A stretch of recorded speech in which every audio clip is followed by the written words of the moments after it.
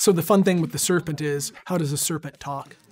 And not only that, but why is the serpent's punishment to crawl on its belly when that's what it does?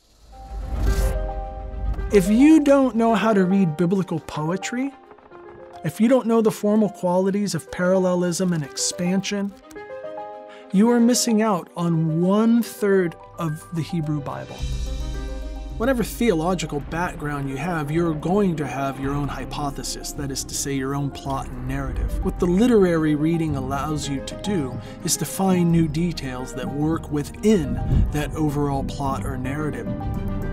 Now the question becomes, what's the way in which the specific details and the particularities kind of show us the subtlety and the nuance to really bring to the fore these theological insights that are so important to our traditions?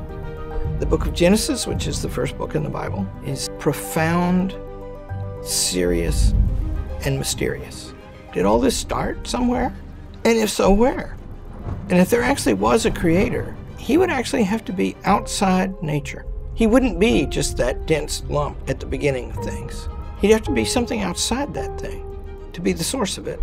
What I hope you'll get from studying Genesis in this course is a deeper appreciation of the biblical insights with regards to the human person, its psychology, our predilection towards rivalry, but also reconciliation. I'm Justin Jackson, professor of English at Hillsdale College. This is the course on Genesis. Let's begin.